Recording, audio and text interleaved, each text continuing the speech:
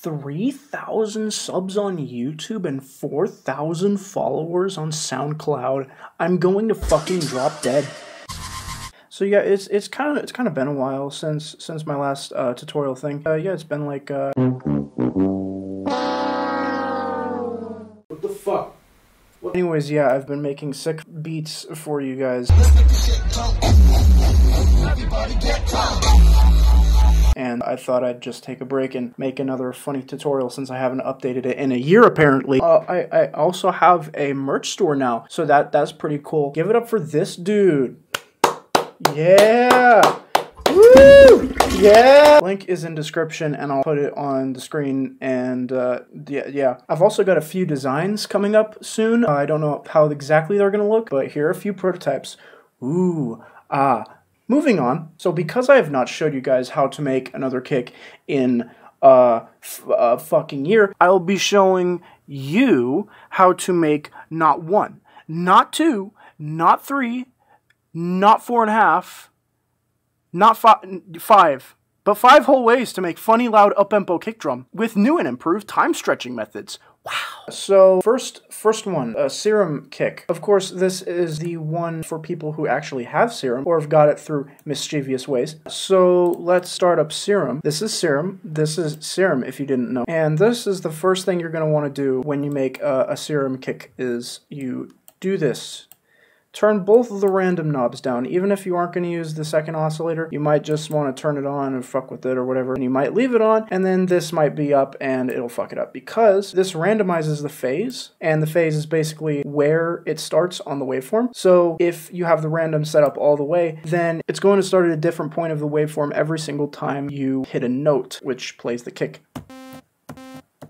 Now, there's 2 ways to make your bass sound of the kick. You can either change one of these oscillators to fucking anything you want. I know this dude, that's funny 2011. And then, since that's high-pitched, you can add sub, and that will make it have sub-bass, and then you can make a kick out of that.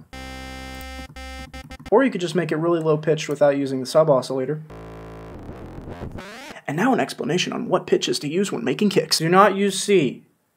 Do not use C sharp, not D sharp, E, I guess, F, I guess, and anything above that you're fine. Because, you see, if you put this note here on C2, it's going to sound too low-pitched. I keep forgetting to change the BPM! So yeah, C is usually a note that you want to avoid. C sharp isn't any better, D is a bit better but still not good. D sharp is, yeah. E is getting there, it's alright. F is good, F sharp is good, G is better, G sharp is better. A is probably one of the best pitches to use when making kicks because it's going to hit a frequency range in terms of the sub bass that most people will hear no matter like what sound system it's on, even your like $2 General headphones. A sharp is okay. B sharp is like on the brink of a bit too high pitched, and then C is too high pitched. That's in my opinion though. Like you could just make whatever kick pitch, you can make whatever kick you want in any pitch you want. That's just my personal thing. Okay, I just chose G sharp because, okay. Do the funny gear, click track, as with every other tutorial I have. So now you're gonna want to play your kick, like loop it, and you're gonna want to hear how it sounds while you make it. 1 week later. Okay, so this is like my 5th attempt at trying to explain how I made this stupid kick. Slot 1, Fruity Reverb 2. It's always going to be Fruity Reverb 2 because that adds your stereo information. Turn down the wet. Keep the early reflections the same. Really keep all of this the same for now. Slot 2, FabFilter Pro Q3. Do a point and then shape, low cut. Change it from stereo to side. And this is our stereo setup. And now for slot 3, we're going to do an EQ and we're going to start making our funny sounds. Take any of these points as long as it's not 1 or 7. I mean, you could still change this to like that and whatever. Take this point down here, change the bandwidth so it's all the way down. And now look at this note and see what this note is. So this one is G sharp. Go back here into the EQ. Right click the point, go to key, and then find that note. So G sharp. 4 and 5 work the best. 6 is it's okay. It usually makes peep kicks, but whatever. I usually just go with the 5th one. And you can hear how this sounds like a higher pitch of the sub bass note, which is what this is. Add a point onto that maybe. Not as resonant though. You don't want to make resonant point upon resonant point. That's just asking for messed up kicks. Now here is where multiple peaks come in, because you can take one of these points and you can turn down the bandwidth, and as you move this point closer to the main peak, the louder spots are where it will work the most reliably. However, some spots are better than others, in my opinion. Just here.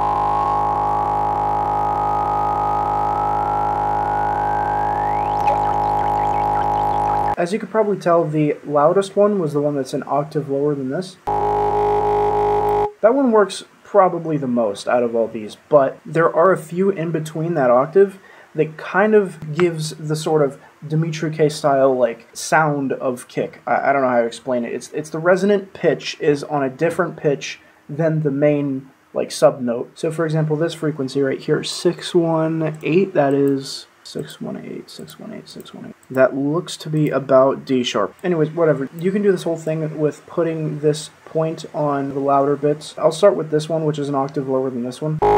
And then maybe add a third one.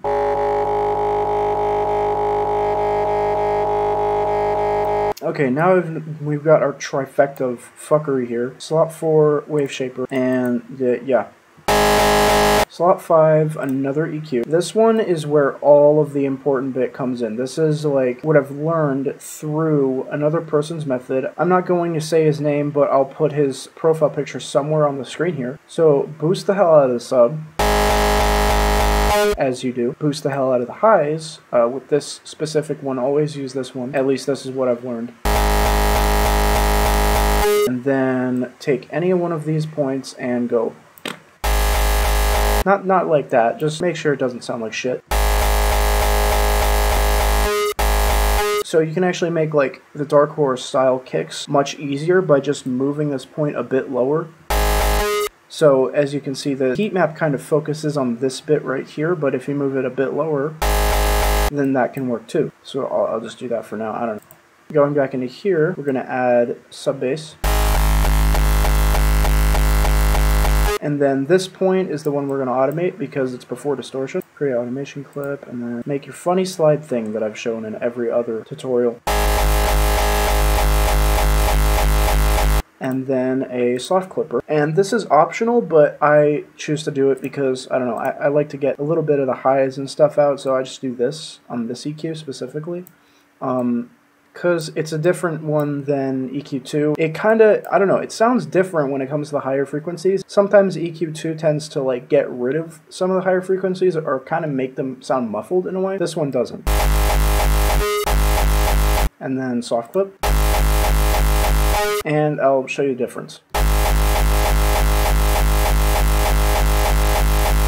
It's a very, very, very slight difference, but it helps. And now I'm going to go full Dimitri K mode and put these two main peaks into this middleman here. Usually this makes a peak that's stupid loud, so I'll just do that and then move this a bit lower.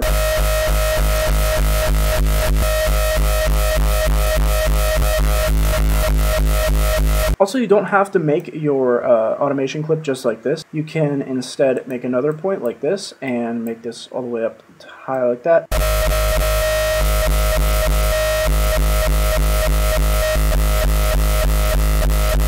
And then, of course, you can do the funny fake Frenchcore kick.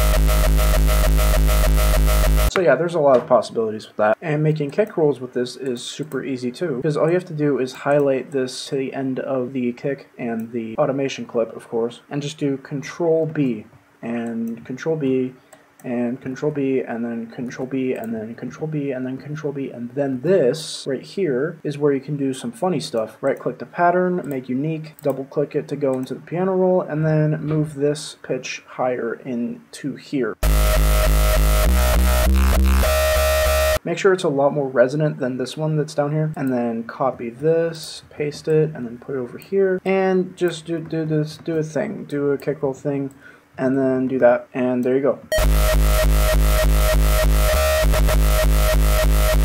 And you can change so much stuff in just this serum thing. You can change everything from the EQs to the fucking way you automate the kicks to the serum thing itself. I really suggest for you guys to experiment with this because that is what got me to here. So yeah, serum kick done. I will do this now. Okay, and now citrus. Yes, this is another recording because I'm doing it bit by bit so I don't get burnt out. So that's probably why I sound like different in 3 different sections or like 4 or 5 different sections of this video. But yeah, let's get started on citrus. So it looks pretty complicated with all these OP, OP2, OP3, OP4, you know, filter shit. Really, it's not that hard at all. All you need to do is focus on OP1. But first you have to go to presets and turn on default at the very top. This will reset it so it's not that weird like... So essentially what we're going to try to do in Citrus is make a bass drum, specifically one that kind of looks like a 909, somewhat like this. So to do that, we're going to turn sh up to like that, maybe. We turn tun to something like that, suk to something like that, maybe turn down tun a bit. And you don't really have to mess with sun, but you can if you want to. Also, yeah, the real names for these are in the top left: shape, tension, skew, and sign shaper. So that is one of the 2 main things done. The second thing they have to do is up here go to pitch and then envelope. I already got it selected because that was the last thing that was open for me. Click enable envelope. Move this point all the way to the top left. Get rid of this point, and just letting you know, if you don't, it's going to sound like this. Without it, it sounds like this. So right click this point and then do copy value. Click tempo so it's by tempo. Drag this point horizontally to where this black bar is and then paste value. Or you can do it a bit earlier. It just depends on where you want the slope to stop. I'll do it right here. And then just drag this down so it resembles a kick. You can also fuck around with PE, which is pitch envelope. So we're going to treat this exactly like the serum kick, except we're going to have to put it down on like the 2nd octave, maybe even the 1st actually. Yeah, going to put this on F, just a random note. Pattern 5, make sure that's selected. Put it in the playlist and then cut that, boom, make sure it's on song and go into here. Gear and then track and start building your kick from here. Now I'm going to experiment with another thing on this one specifically. Another way you can shape your kicks is to do slot 2 fast dist, slot 3 parametric EQ2, and then slot 4 wave shaper. No, actually, I keep forgetting to do the reverb. Okay, reverb is done basically. Pro Q3, do this thing. So what adding that fast dist does is you can add different frequencies on here and it sounds kind of different in a way. I'll just show it to you guys. So start carving this thing out.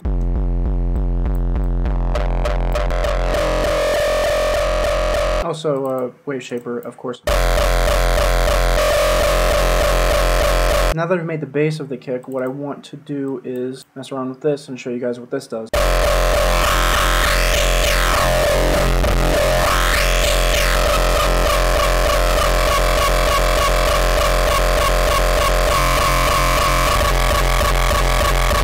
And that's, yeah. After the wave shaper, of course, do a parametric EQ2. Maybe at this point mess around with the reverb 2 and Pro Q3.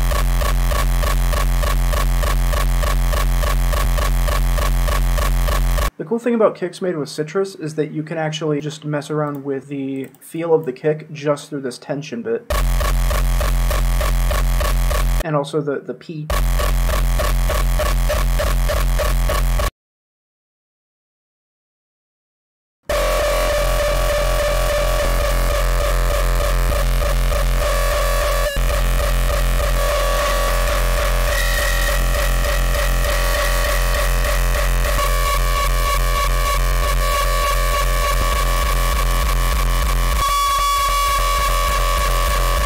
So of course if you think a point sounds good here for like the punch, and if you think this sounds good for bass, you could just do this.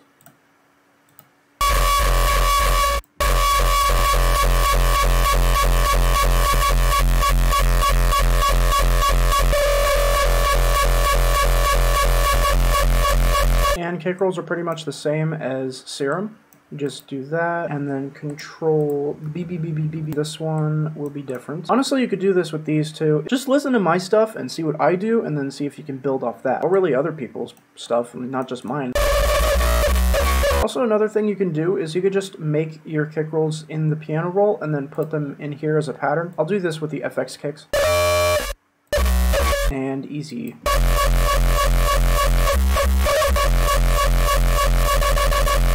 And now for the OG method that I've used since, like, what, 2020. So I'm not going to go all stupid crazy and make the kick out of a hi-hat or whatever. I'm just going to use the 909 kick here. Now this does take a bit more post-processing, but sometimes it makes for really good sounding kicks. So you're going to want to chop up a bit of the bass here, and then maybe that's a bit too high-pitched. And now what you're going to want to do is to just keep doing this, keep making that go all the way over there. Record this.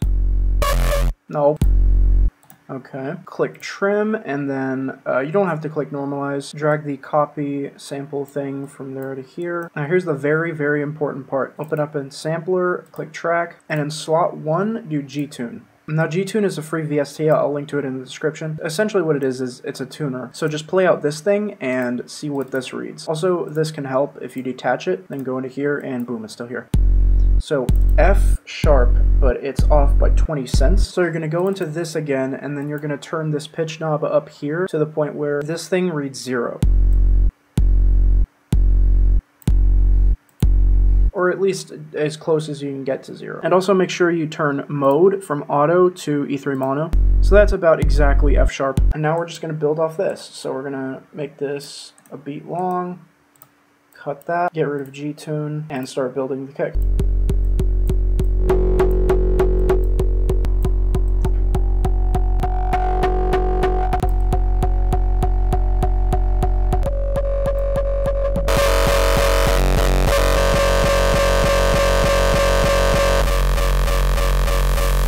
Keep forgetting to put the reverb. I hate this.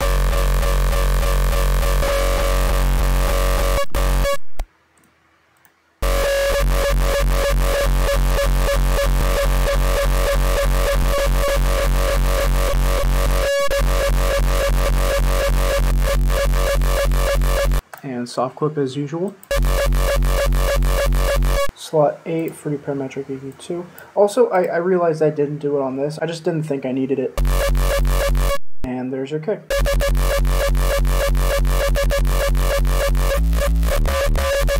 So this next one is also relating to samples, but for some it might be easier to understand. So take a long bass sound, kind of like, I don't know, filtered kick. Open it up and then turn the mole knob up all the way and change mode to E3 mono. Now crop it to a bit of the kick that isn't really a kick, it's more of just a bass. Maybe pitch it down a bit. You can also use the weird time stretched punch at the start, just a bit of it. So like this bit right here. And we build off this.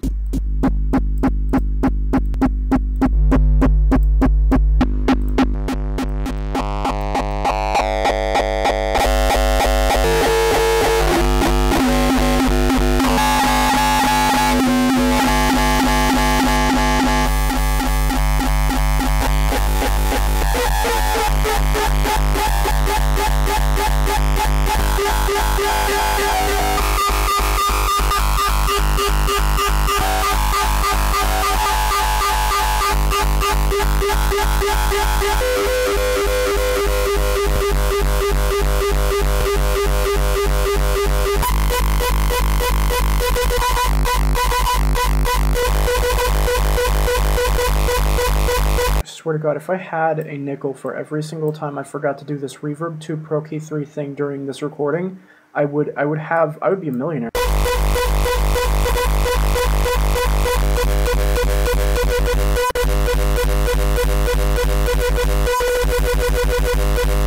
So this one was kind of a pain in the ass, but it's easier with distorted kicks that you find in like sample packs and stuff. I'm just gonna grab one from like a free sample pack.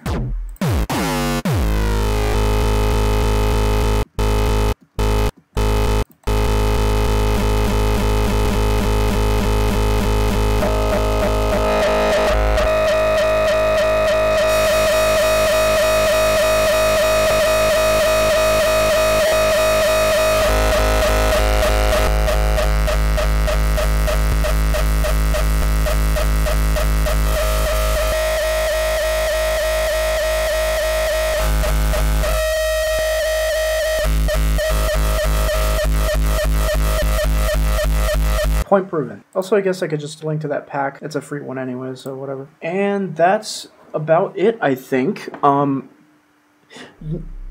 think we might be forgetting one, actually. Now, don't tell anyone, but I think I figured out how the Dark Horror makes his funny helicopter kicks that he's been making in his newer stuff.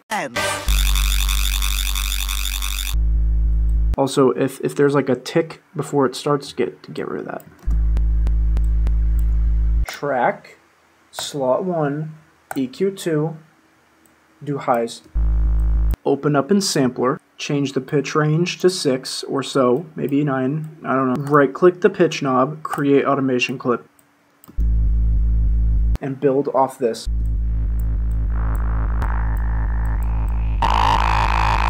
Fruity Wave Shaper, of course. Slot 3, parametric EQ2, for fuck's sake reverb.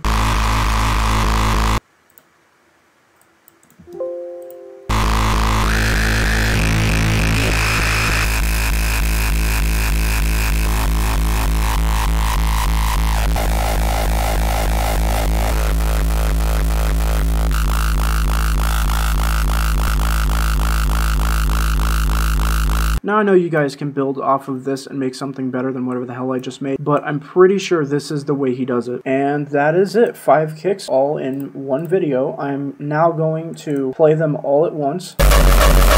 Get my merch, experiment with these things, and do good things. Be a good person, do things. Sorry, ain't nobody crying. Stop the